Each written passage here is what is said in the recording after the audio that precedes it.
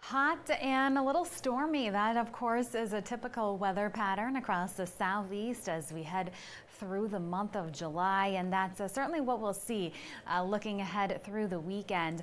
Our forecast is showing a bit of that thunderstorm activity, especially across South Florida here through Saturday and into Sunday. But elsewhere across the region, despite the influence of a ridge of high pressure, we could certainly still see some of those showers and thunderstorms popping up, especially into those mid to late afternoon hours. So taking a look at what we can expect with that heat index, though, it's still certainly feeling hot in nearly all locations across the region. It's going to feel like it's at least 100 degrees with the combination of the heat and humidity. So feeling like 104 in Columbia, right around 100 in Orlando as well. Actual high temperatures, though, in the mid to upper 90s, and then another warm day on Sunday.